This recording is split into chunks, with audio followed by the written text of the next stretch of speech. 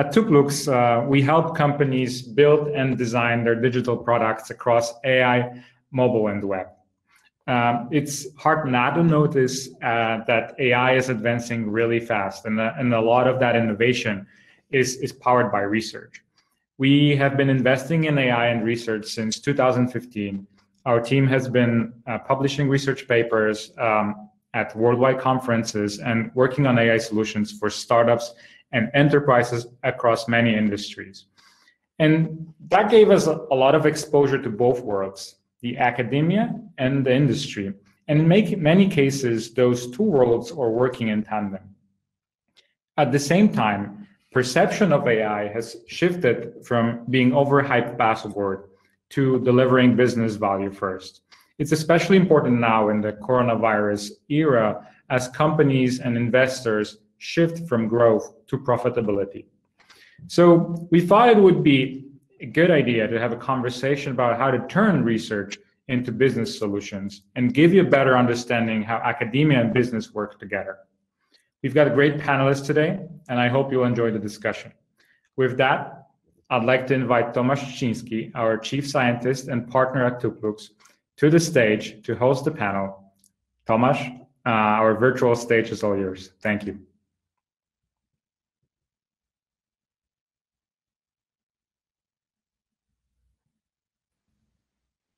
Hello, everyone. Thanks, Pavel, for the invitation to the stage, and thanks for the intro. It's going to be an amazing panel. I'm sure that you're going to enjoy it. We're going to talk all interesting facts and all dirt and all crazy things that happen in research and how it's turned into production, both in academia and in industry. I think it's going to be quite well, exciting to share different perspectives. We have excellent set of members and excellent set of guests, and that will take part in this panel. And I'd love to invite now all the panelists. I'll try to give a short introduction about all of the panelists that will speak today. We will have Vincent Lepetit from University of Bordeaux, my Ph.D. advisor and a good friend. Aleksander Hołyński from University of Washington, who's working also in computer vision and machine learning, as well as computer graphics. We have Kwang from University of Victoria, as well as Łukasz Kidziński from Stanford University. And finally, last but not least, Krzysztof Geras, a professor at NYU School of Medicine, who's also very well experienced with both data science, machine learning, and healthcare and medicine. Thank you for joining the panel, and I'm excited to have you all here together with me in this remote coronavirus pandemic world. But it's great to see you all. So maybe let's start our panel with the first question that I have on my list, which I hope is going to introduce some kind of interesting discussion or even a quarrel. So innovation has originally come from many places. Nowadays, we see both academia and industry to be adapting methods that are machine learning driven. They have AI as part of their core competences. Is it, according to you, academia that sources that gives the source to new methods that may be later adapted in the industry?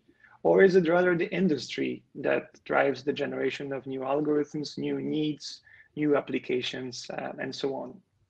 And I would like to ask perhaps Vincent first. What is your opinion on that? What do you think? I guess that's a little bit of both. But to give more details, these days, there are a lot of research already in companies, and so that's it's not just now actually. So there was a lot of industrial labs before the new era of deep learning and AI, so that's not necessarily a new phenomenon. What is interesting with what is important and possible with academia is that you can do research on a very long term, so that you can take your time, you can really develop a new stuff, and not just get the low hanging fruit, which is sometimes the case in the industry. But so that's true that in computer science in general and probably AI, so there is a lot of clear applications, or at least it's something which is very applied. So that's or close to application, much closer than compared to other fields. And so that's easier to make the transfer between academia and the industry, and also the researchers. You know, we also like money. So that's if we can see that there is an opportunity to to create a startup, and maybe we'll work on a specific direction if we think it's promising for a product. So that's. I guess that's part of the of the phenomenon these days. Yeah, so there is also a lot of very, very excellent research in the industry for sure. So that's but it's you know, there are research labs in the industry from Google, Facebook. But it's mostly for show. My experience is that many of these big companies, there is relatively little transfer between the research labs in big companies and actual products actually. So there is also a set of engineers who are actually doing the work. Maybe they're doing the transfer between the product and but also the research labs. Thank you so much. Alex, what do you think? You have worked previously at both Facebook, Google. You've seen it from the kitchen. You're also active in academia. Where do you think the innovation starts? Is it academia or is it industry? I think it's a cycle, right? You know, you have some cool research, which is, I don't know, 10 years out, and you work on this kind of big picture idea. That idea, somebody sees it in industry, they have a big team of people, they'll work on that idea, they'll really polish it to the point that it's, you know, something that's usable by people. They'll pare down all those little kind of research ideas, which may have been useful, may have been interesting, but at the end product don't make that big of a difference. They'll kind of pare it down to something which is, you know, as sharp as possible, goes to the end as possible, as something that's usable. And then I think eventually kind of at the end of the cycle, that makes its way back to academia, and not so much as another research project, but it then becomes a tool that people can use to do research for new things. So it kind of like opens up, you know, new fields, opens up new ideas, because it then becomes just another thing that you can use. So I think a good example for this would be like, I don't know, the depth camera. So you have these like, you know, cameras that scan your faces on your phones. These were research projects like not too long ago, and pretty much only in academia. And this found its way all the way to industry. They found a way to productize this. They found a way to, you know, turn this into something that was useful. And then as a result, it's kind of found its way back into academia, and it's become, you know, a million times more popular, because people now can use it for, you know, anything, and everyone has one already. So it kind of makes things a lot easier. Thank you so much. Łukasz, you've been working in the intersection of healthcare, medicine, machine learning at one of the most prominent institutions, Stanford University. How does it look from your perspective? Is it Stanford that gives, you know, feeds all the ideas to the Google and Apple folks in the neighborhood, or is it the other way around? What do you think? Yeah, I definitely agree. It's a kind of a cycle. It's a cycle where the end user is very often has to be involved to have anything reasonable out of it. So the way it works is Stanford, like there are many scenarios at Stanford where it works well, but one good example is the bio-design program at Stanford, where they basically bring people from engineering, from healthcare professionals, business people into one cohort to study methods of deploying medical devices or medical solutions in a hospital. But the way it works is that they spend half a year in a hospital. They look for needs in the hospital. They interview doctors. They interview users of technologies. So, for example, when they want to come up with a new prosthesis, it's not that hey, there are all those great solutions right there that we want to tap into from academic world. Instead, we just go to the user and figure out that the very basic problems are actually the problems, so that they cannot really stand up with a prosthesis. So we focus on how to walk faster, but like in the end, it's standing up is a problem, or very like basic user experience problems, like that those prostheses don't look well enough for them to feel comfortable outside. And then we think how to solve problems that are actually problems, not how to solve problems that are just exciting from the academic perspective.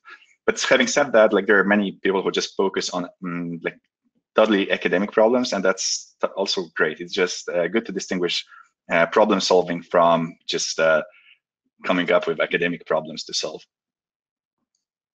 Thanks so much. Krzysztof, you're sitting in pandemic New York. I hope it's getting better now.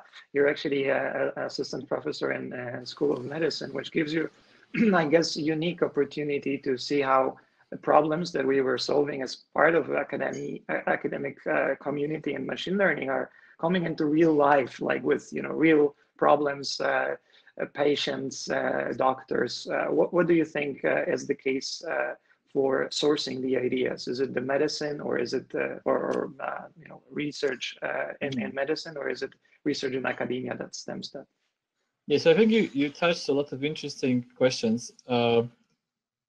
Yeah, so I think first of all, I think an answer to your question really depends on what kind of innovation you are thinking about, right? So I think the industry will never really be that interested in doing innovation in mathematics or particle physics, because there's not very much, American dollars you can make there, and so I think right now, if we're talking about, let's say, broadly understood AI, it has, AI has become in a way so democratic that you don't need an academic title anymore, or even an academic position to do research in AI. There are, even outside of academia and outside of industry, there's also a large community which, so maybe we would call hobbyists, right? That's people who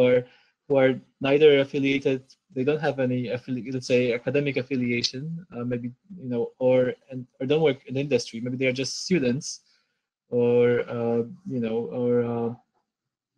or people who do things in their free time that actually do amazing things, right? So it's I think right now everybody is really capable of innovating in AI, and it's amazing. I think this is really great. I think also we have to also consider this question in time. I think in our let's say capitalist economy, there are different cycles, right? And right, at least until very recently, we were in the cycle where there were lots of big companies who had lots of cash, and they were looking for some creative ways of spending it that would maybe bring them more money, right? Right now, we are probably finishing that cycle, but at the top of that cycle, a lot of industries were hoping that they will create some innovation that will, maybe allow them to create better products, but when there isn't very much money in the industry, then academia is more important, because they have access to sources of money from governmental sources of money that is they get dry so easily. So I think that's something we have to take into account in this conversation. And if we talk about specifically about research in medicine, I think specifically in medicine, there is a different type of research that can be done in an academic setting and an industry setting. The thing about medical research is often that it's extremely expensive. especially if you think about clinical trials, right? Like these things, or if you want to do if you want to create a new antibiotic, right? It's impossible to do this kind of a thing at the university, right? Because the cost of this is, once the cost of creating some technology is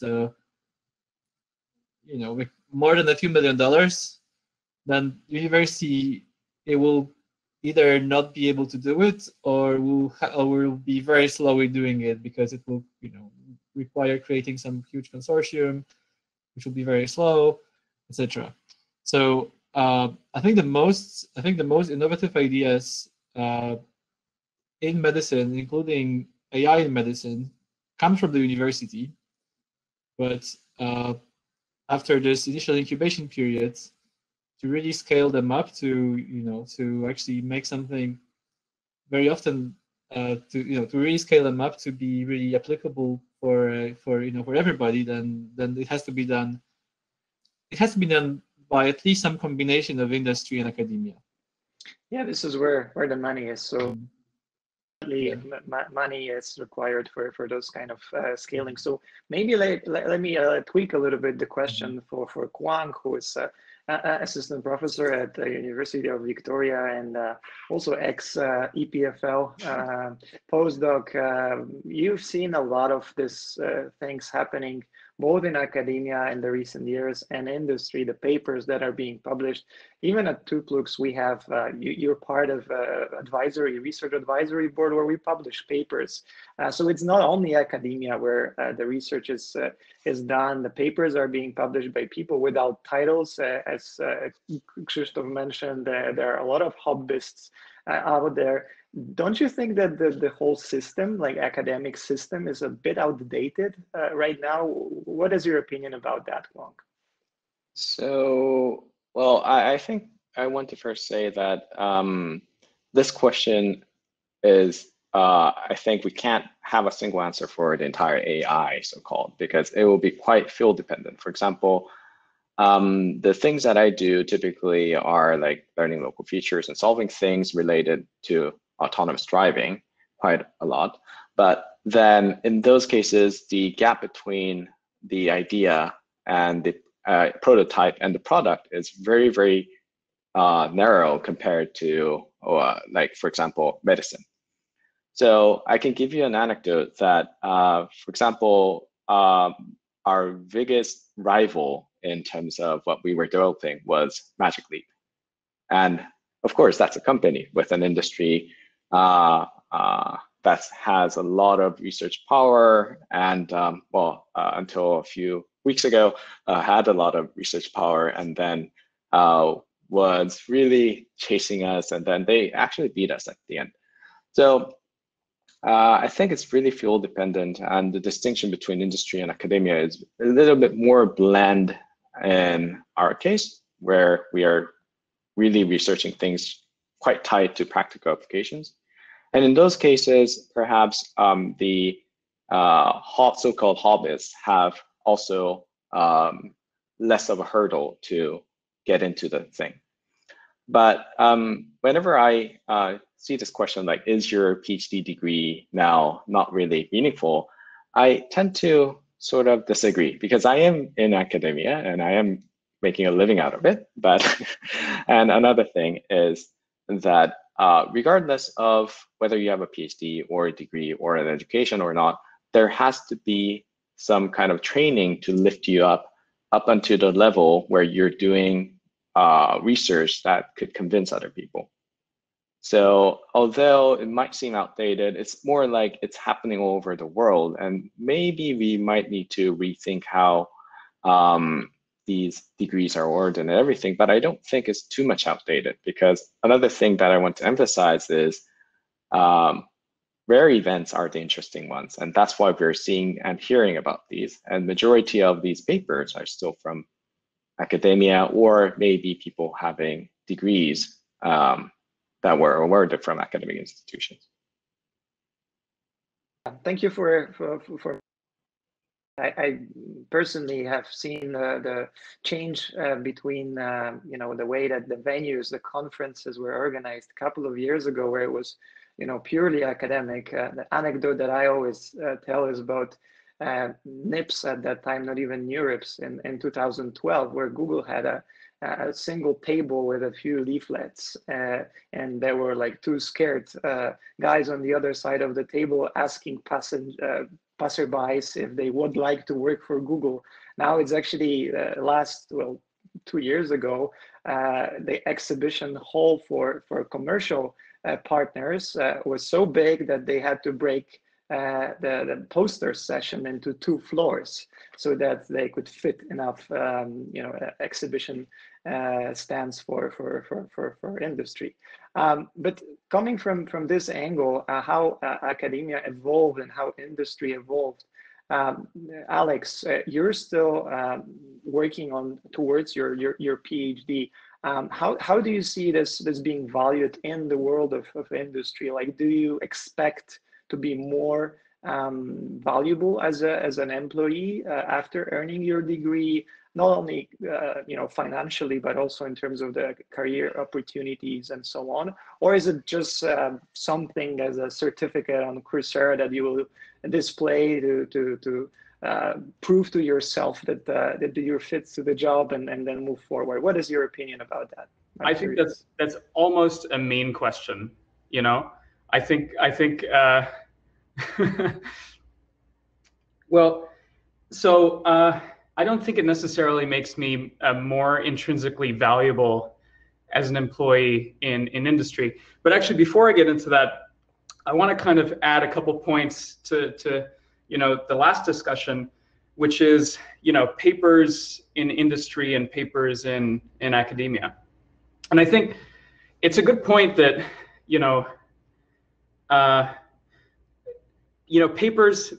papers have been starting to come out more and more from industry, but I don't think that having a PhD necessarily.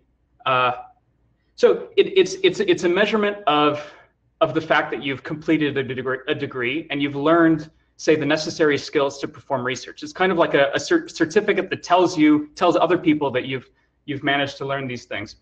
But I think as with anything else, as with, say, like simple maths, right? You have a degree from elementary school, and that tells you that you should know simple maths, right? But there are people who didn't go to elementary school who do know simple maths, and they do it quite well, right? There are a lot of people with just natural talent. So I think that there's a lot of papers coming from industry, which, sure, I think probably the vast majority of them have some involvement from somebody who did get an academic degree. But I think still, I don't think it invalidates any of that research. But there is one point which I do want to make, which is kind of a conversation that if you talk to conference organizers, at least in vision or graphics, anytime in the past 5 years, they're all kind of talking about, and that is there's this kind of like divide that started between industry papers and academic papers in conferences. So like as a reviewer, you'll receive, I don't know, 5 papers, 10 papers, 20 papers, which is what it's becoming nowadays. But when you receive these papers, like half of them are going to be these papers which look super polished. They look like almost products that somebody's put together at a company, and that's because there's like 30, 40 people putting 6 months into these papers.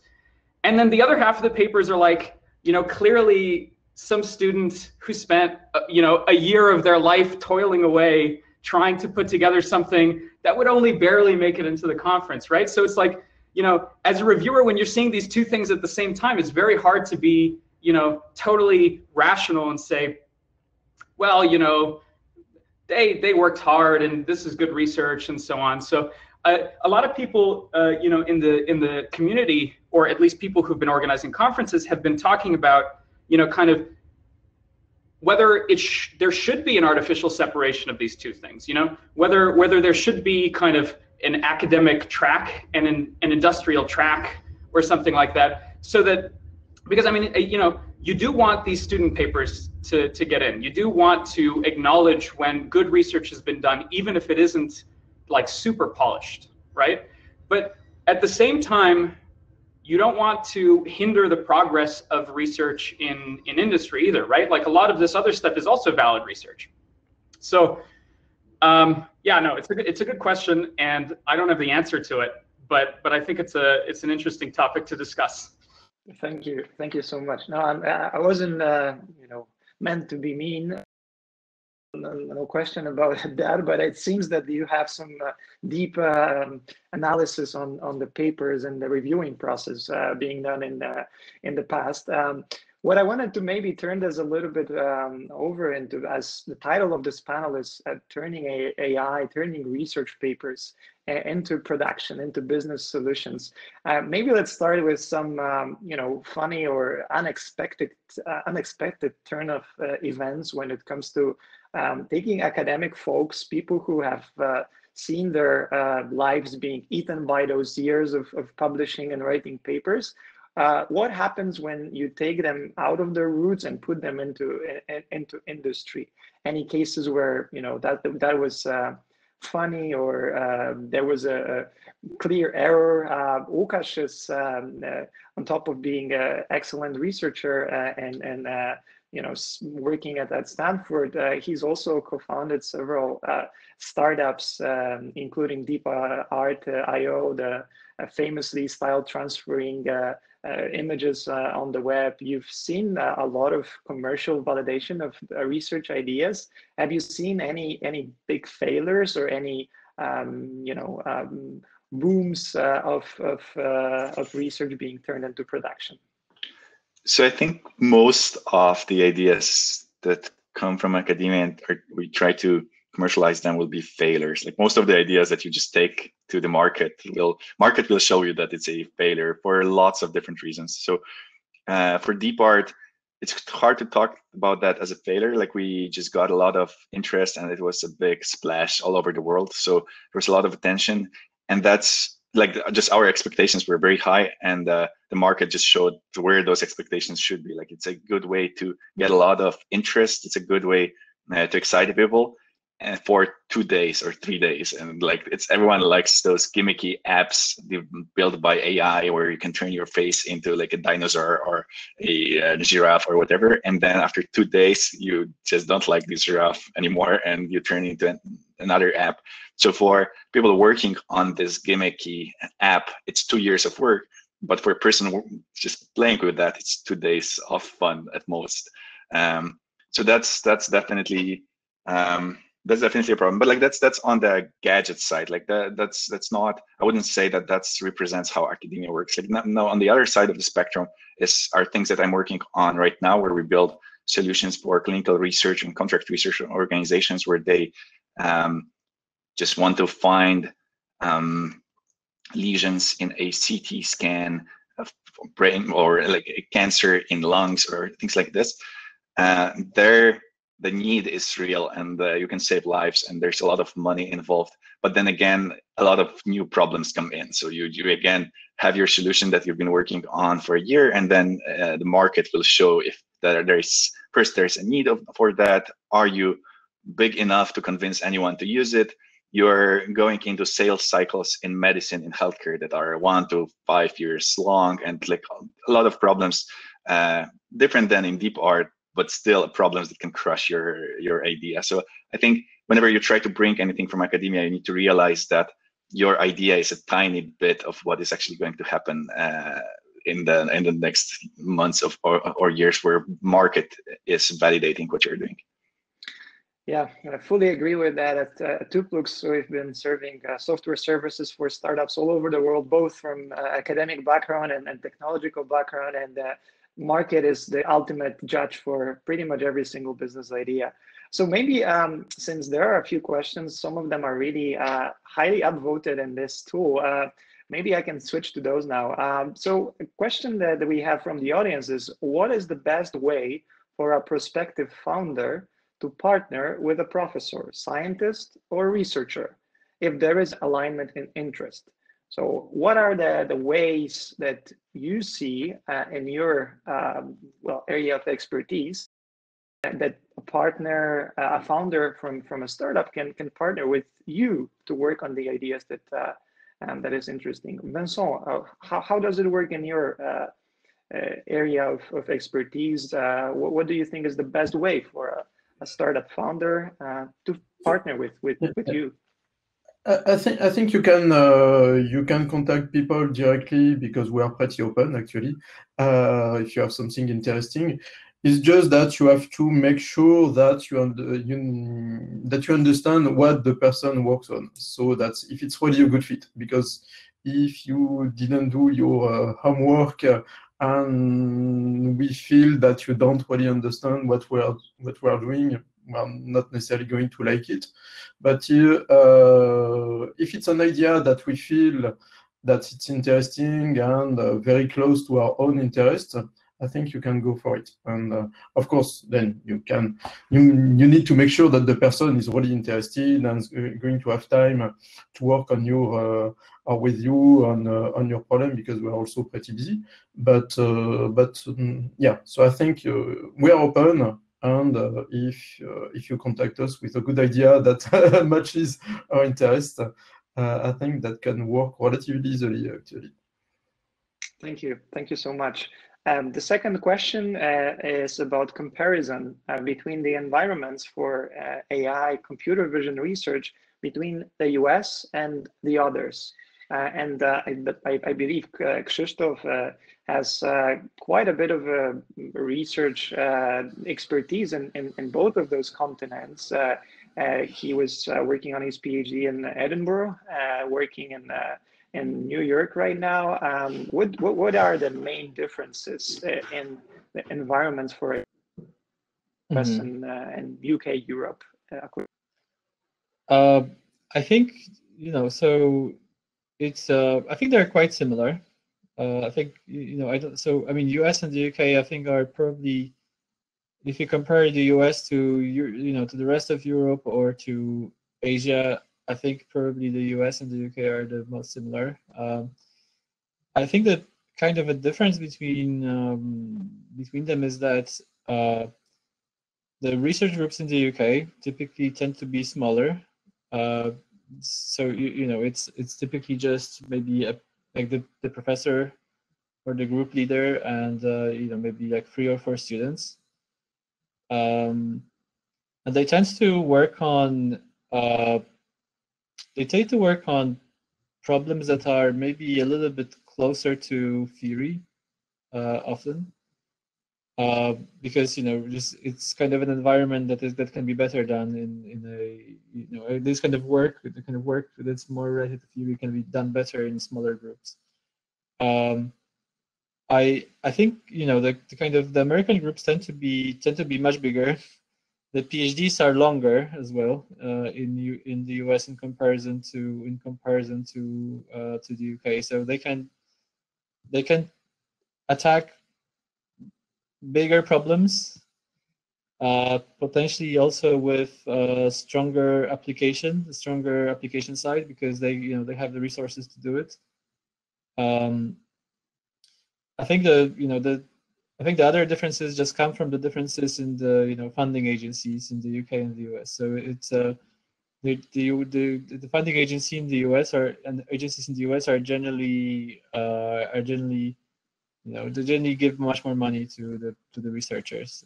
So it's and they're willing to take more. Also, I think the groups in the US are willing to take more risk because of that. Just because they because they have more money, they don't have to necessarily always be worried about every penny. Got it. So maybe the Kwang can also give us a perspective of differences between US, or actually Canada, Europe, where you were doing your postdoc, and Asia, where you did your PhD. What are those differences? You have probably the broad view on those. What is your opinion? Yeah, I felt like this question would come to me, because the question actually asked for North America, Europe, and Asia, and I've been there all 3.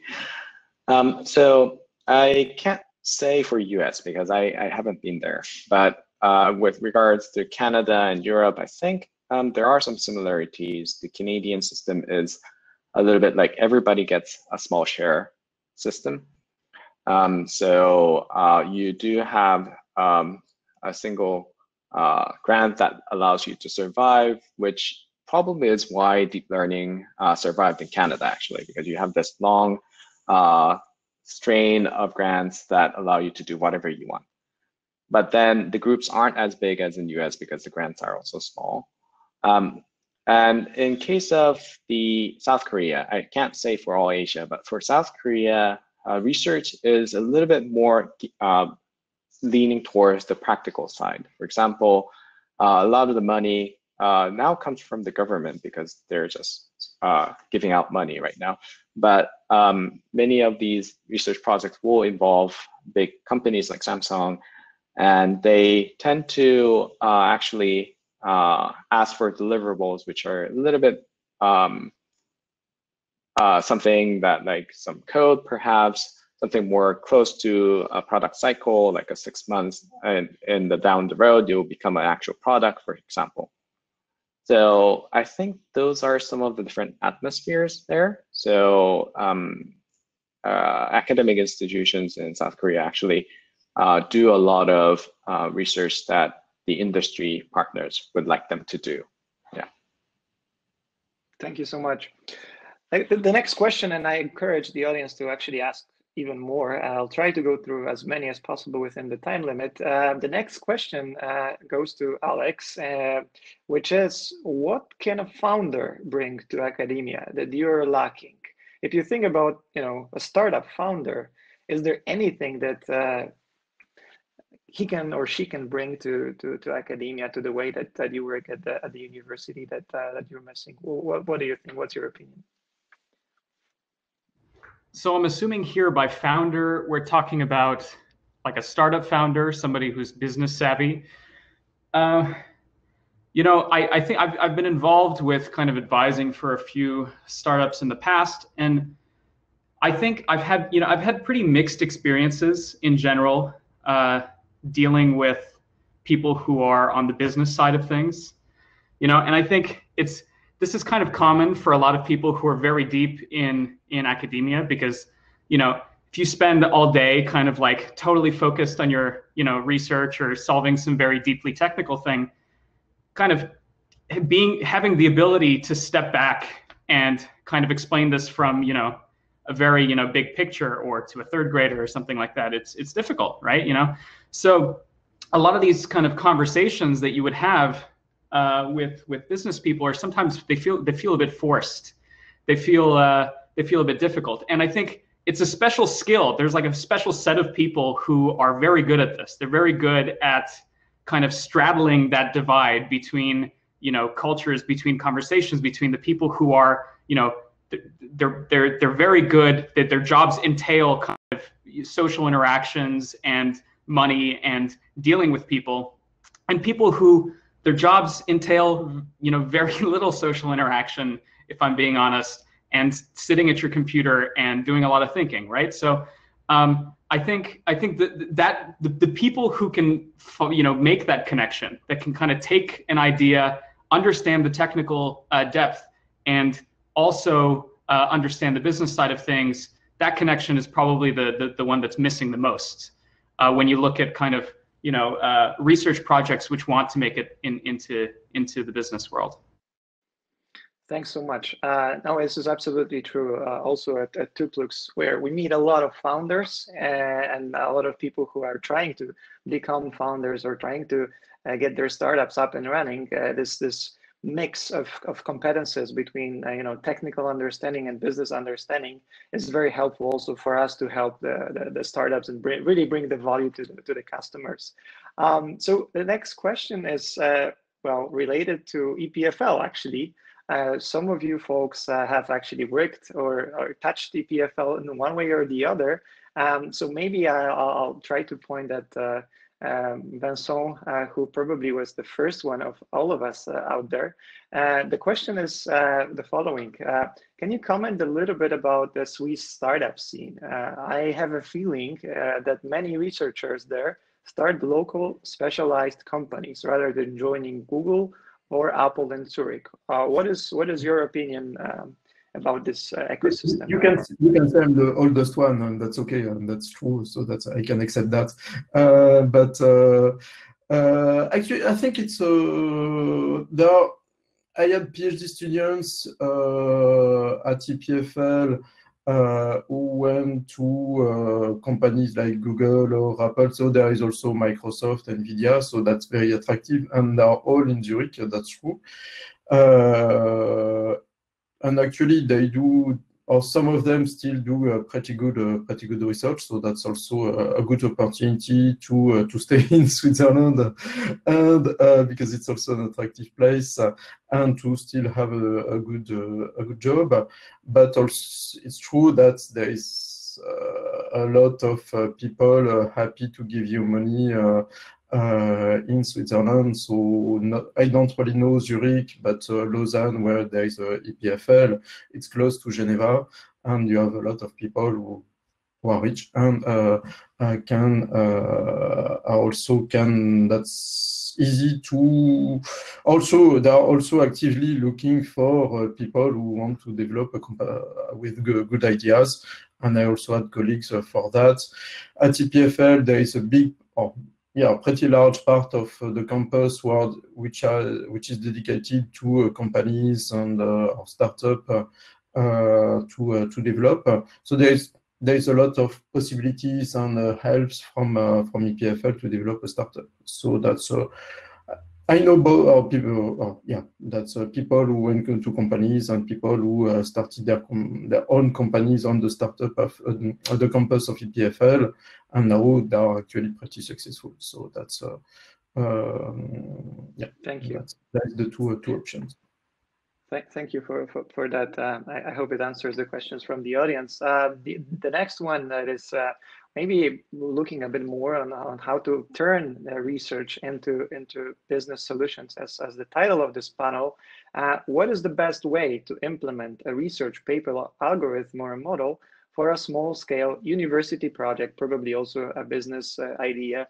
What will be the steps involved in converting those lines? Łukasz, I think you had previously done some of those works before, and you have co-founded exciting, interesting startups that are hopefully going to rock the world soon. What is your take on that? How to do it? How to turn research into research model, research paper into code? So I think I will repeat myself a little bit, but basically the market will be your main problem. So testing your solution as quickly as you can with against the market is probably a good idea. So just implement as scratchy version as possible of whatever you want to implement, or you don't even have to implement. Just go to your users and ask if or show them some prototype, or show them the idea. Just let them imagine how the world would look like with your solution, and just test if they're willing to pay for that. What would they change?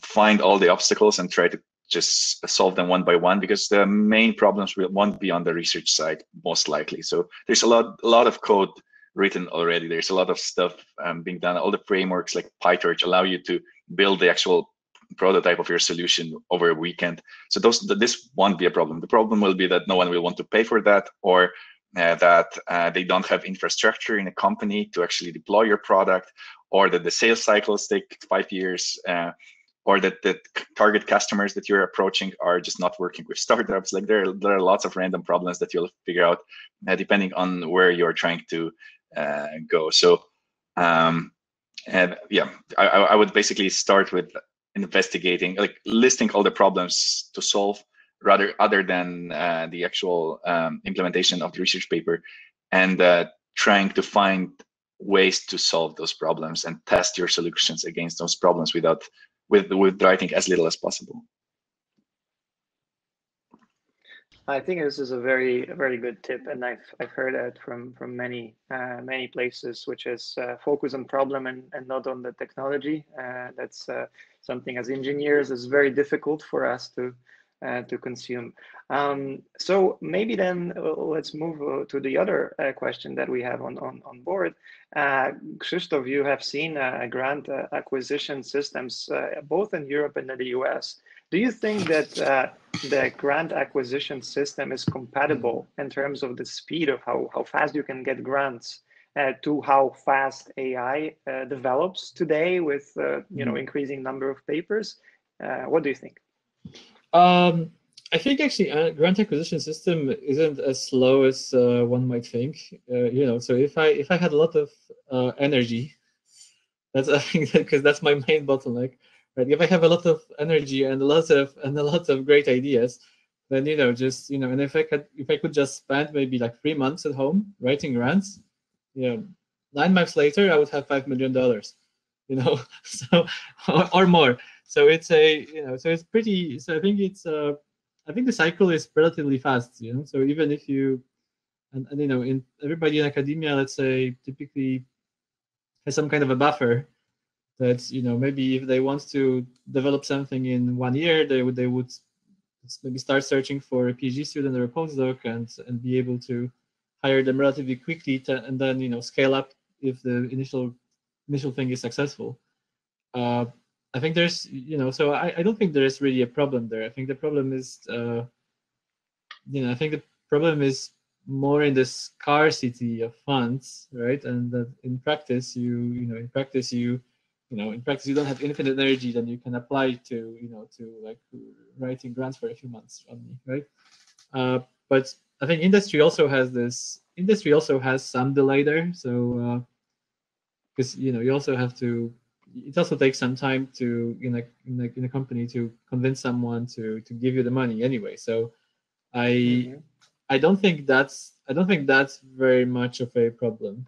At least not in the American grant system. And and there are so many private foundations that can give you money relatively quickly. There are especially right now there are so many company grants that that you can get quickly. There are many possibilities to directly work with industry outside of these schemes. That I think I don't think this is the limitation that academic researchers really have. Thank you so much, Alex. Yeah, I want to ask, how about the speed of publication, the kind of the pace of conferences? Does that match the pace of research in your field? Kind of, I mean, in for instance, like in a lot of vision and AI, machine learning conferences now, people are starting to complain about the fact that this the conference system just doesn't work quite as well anymore, right? Like the cadence doesn't work with the pace of research. Is that also true for other fields? So I think you're correct. I think you're right that the conference system is it's kind of outdated, and it was built with different. I think it was built with different kinds of circumstances in mind, and I think I think we are all computer scientists, or some sort of computer scientists. It's a really weird thing that we have. Like the conference system that we have in computer science is really strange. It's it's practically almost all fields of science have a totally different system. They have conferences that have that they have relatively high acceptance rates for speculative ideas, short turnaround, where you just come and present your idea, maybe have a poster, and then you write a paper into a journal, and that's your scientific contribution.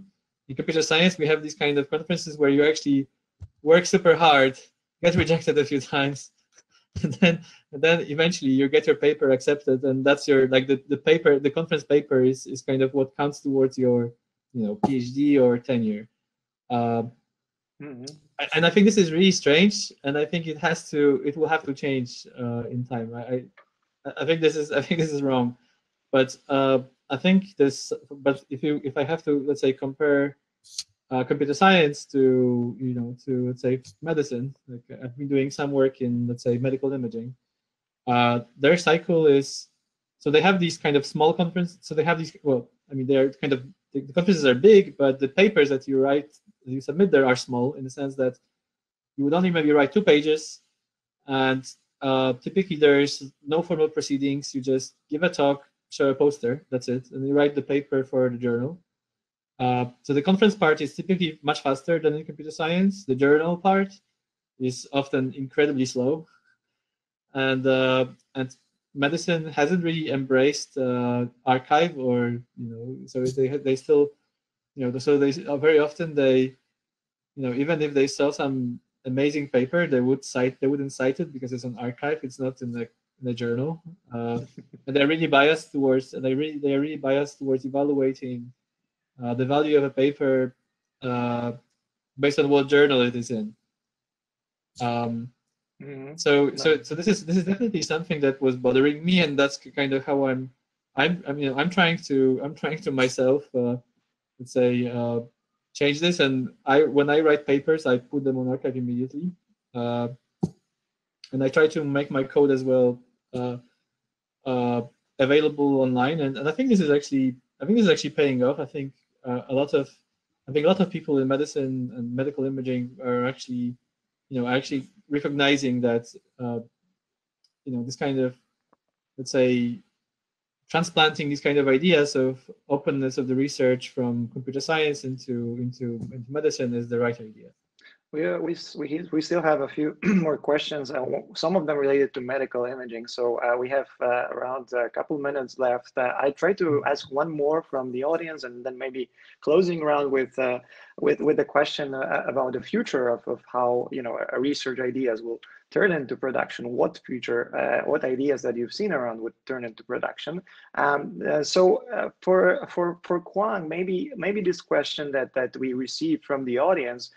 Did you experience a lack of knowledge in machine learning AI from business people in the industry? Like, was there any specific anecdote where you'd said something or you were discussing something and business people showed up out of nowhere and asked questions? What do you think? What were your experiences with this? So I don't exactly have a definite anecdote, but I think it's not only industry or business, it's really people who are new to AI and data science. The one thing that I emphasize as much as possible when teaching and every time when I talk anywhere is that the role of validation and test splits.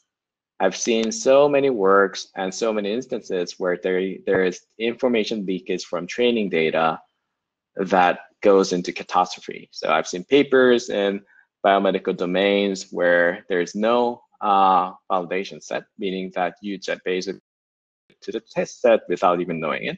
I've seen instances, I think this was a big buzz in media as well. There was an information leakage on a Nature paper, and that basically makes the paper invalid as well. And I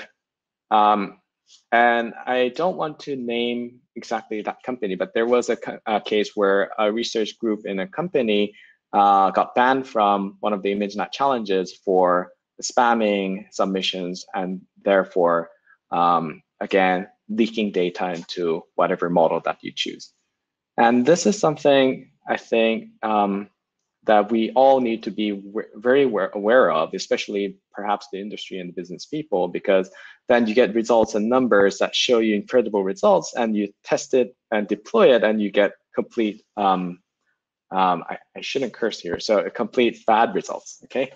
So yeah, so that's one thing I think that people should be aware, that there are many moving parts in AI, and those moving parts should be fixed on a separate set of data that you reserve. And when you want to evaluate the performance of AI, you should never actually have any moving parts move in your system. So that's something that I would like to perhaps take this opportunity to spread a little bit more.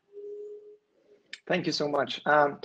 Gents, it was a great panel. We had one more last question before kicking off the networking session, which I encourage all of you to attend, because we will have opportunity to talk excellent members of the panel in a more convenient way, I would say, and ask all the questions that I couldn't ask, unfortunately, over here.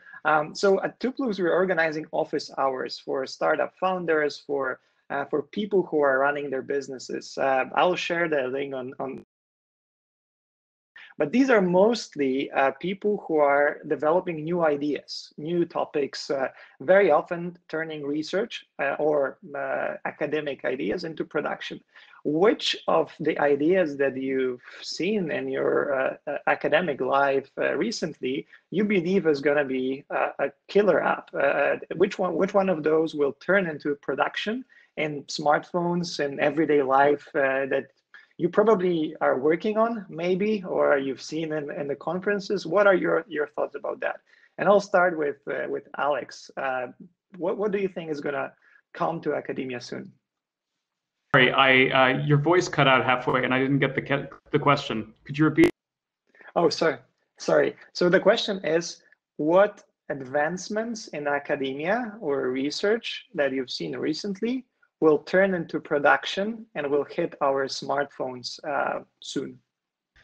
Whoa. Well, I think there's a lot of them, right? So I can say for sure there are things that you see now which are popular in universities or popular in conferences, which you just know that they're going to show up in the next few years in production. So to like list a few, we could say maybe kind of on-chip optimizations for machine learning. Kind of a lot of the algorithms that we're seeing right now, for doing really expensive kind of machine learning inference, those things are happening on really like heavy-duty GPUs. But there's been like a lot of time and money put into these startups which are optimizing kind of on-device, on-chip algorithms for machine learning. So that's one thing. I think like a lot of the stuff that you see now, like super great detections, object segmentation, and so on, you're going to see that on your like smartphone camera very soon. Thank you. Thanks. One more thing. Got it. Go. Go ahead. I think 3D is also another big thing, right? Like we have kind of like we've seen teases of this over the past few years. Like you've seen your depth camera on the phone, but I think like that's going to take big steps in the next few years. I think we're going to be seeing kind of 3D scanning. I think we're going to be seeing the reality, which is kind of AR glasses and a lot of these types of experiences in the next few years, very soon. Thank you. Vincent, in a few words, what do you think is going to hit the market soon out of academia? I know, but I'm not going to tell you. I'm going to do a startup with it, so that's true that 3D is developing quite a lot at the computer vision conferences. But to be completely frank, I'm not sure what to do with it. Can you already turn it on as a product for the general, especially on smartphones? So for the general audience, that's not completely clear. I saw apps running on smartphones really very well for scanning 3D objects, and I saw plenty of people developing or having very nice things, things that were robust and so on, but it never really took off. And that's not completely clear how you can make money out of that. And it's a pity because that's actually very excellent research, really an excellent transfer to the devices, so something which is accessible to anybody. And then what do you do with that? So that was maybe you can 3D print your child or something, or your dog or your cat. But okay, so that's not always clear how you turn very great research and even a great implementation into a product that people are going to use. So maybe the transfer is probably much faster from research to relatively specialized markets, so maybe in medical imagery. So that's, for example, that's more clear. But for an app on the smartphones, so for the general audience, that's difficult to really find something that is useful. So that's even if that's things that are very exciting for a researcher, but yeah. Yeah. So actually, Vincent, there's a shop in Soho, on Manhattan, where you can actually scan yourself and 3D print yourself already. It's actually pretty creepy, I think. So off to you, Krzysztof. What is your opinion about the ideas turning into production on top of the Soho? Oh, I think this is. I mean, this is. I think it actually seems very popular, and these things are quite expensive. So it, I think just to rent this place, it must cost a fortune. So it must be a very successful business. But I think I would expect that there's, in terms of smartphones, I think, and this kind of things, I expect there's going to be a lot more of these kind of self-diagnosis apps that I think there's a lot of future there. So for example, and then I think there's a beginning. There's already beginning that you can, for example, diagnose your skin, whether you have skin cancer, with a smartphone. That should work reasonably well if you make sure that it's all robust to different kinds of different domain shifts. I've seen apps that at least people are trying to build apps, for example, to diagnose COVID-19 with your smartphone. You just record what so you would record your breath, how you're breathing, and then it would diagnose you. And I think there's probably a lot more of these kind of opportunities, because these smartphones have, they're beginning to have very good microphones, very good cameras. So I think a lot of these kind of things will be developed over the next few years. Thank you. Kwang, what is your opinion? How does it gonna evolve? So yeah, I also don't have a clear idea, because if I were to have a clear idea, I would be rich by now. But for one thing that I try to think is how the society is also changing.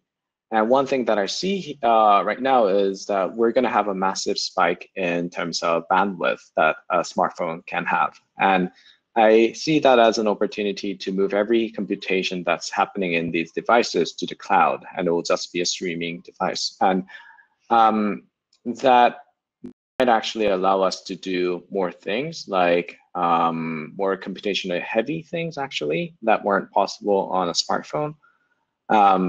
That's, I think, is where things might go. And I also think there must be something better than smartphones. I mean, we look and type and things, but there must be a way where we could actually do interactions with this device. We rely a lot on vocal feedback, like the smart home, smart speakers, but something like that must happen with these mobile devices as well. I was thinking glasses, but then what happened to Google Glass? So I don't know anymore, but I would think something along those lines would be probably the future here. Perfect. Thank you. And last but not least, Łukasz, and then we will close this up and move to networking session. So Łukasz, what do you think is going to happen in the next years?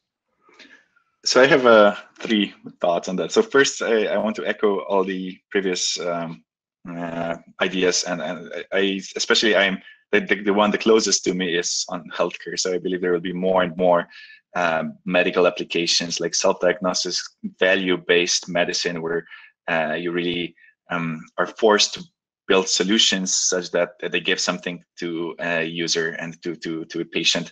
So the companies, like the pharma companies themselves, will be pushing to actually building solutions in mobile phones. Apple is going into this direction by embedding more and more sensors in their Apple Watch. So I would expect a lot of things happening there. The other thing I was wondering was that most likely for the next big leap in technology and in our smartphones, we shouldn't look for technologies that are state of the art now on NeurIPS. It's something that we have all the available tools for building next big thing. So when you look at Uber, for example, they built a massive company based on just a mobile device and a taxi problem in San Francisco. So they just used technology that was already there. It was possible to build that for years, and they just connected the dots at some point. It's the same with Airbnb and it's several similar companies. And third thing I want to mention is that the best, like right now, it's a perfect time for all the entrepreneurs and people who want to become entrepreneurs here in this chat. I believe that it's an excellent time for joining the space for two reasons. So best opportunities come up when there is some qualitative change in the world. So one big change was the AI revolution, I would say, where out of the sudden from this feature-based image recognition, we switched to something that is completely like that. Right now, someone without medical expertise can build a decent model for medical imaging, and that gives a lot of opportunities, and a lot of people are jumping on that. And the other big leap is what is happening with COVID. So we're right now using a remote app that no one would really know about if there was no COVID, and the fact that we're moving more towards those remote solutions. This will, of course, like COVID will be over sooner or later, but right now we can still develop new solutions that no one has thought about because there's just people didn't have to think about it. Like if you're trying to solve problems that people have been thinking for 50 years, it's more challenging than trying to solve problems that just appeared a week ago and like no one has been thinking about them. So there's so much variance, so much chaos and noise that that's a perfect opportunity to actually join the entrepreneurial space. So I'm finishing with this positive accent, and good luck, everyone. Thank you so much. Thanks, gents, for all the inputs that you gave into this panel discussion. It was a pleasure to host you all, scientific board members of Tooploox, and I'm really glad that we managed to do all the questions that are coming from the audience and also all the interesting answers that we managed to do. Now, I invite all of you, including participants, to now move on to the tables. You can switch to several tables just to explore interesting profiles of people who are happily joining this panel, maybe exchange some questions that haven't been asked or ask about other topics. Thank you again. It was really a great pleasure, and well, I hope that turning research papers into business solutions will survive COVID and will definitely, bring more money and more business to academia and bring more ideas to academia as well. Thank you so much. Have a good rest of the day and see you at the tables. Thank you.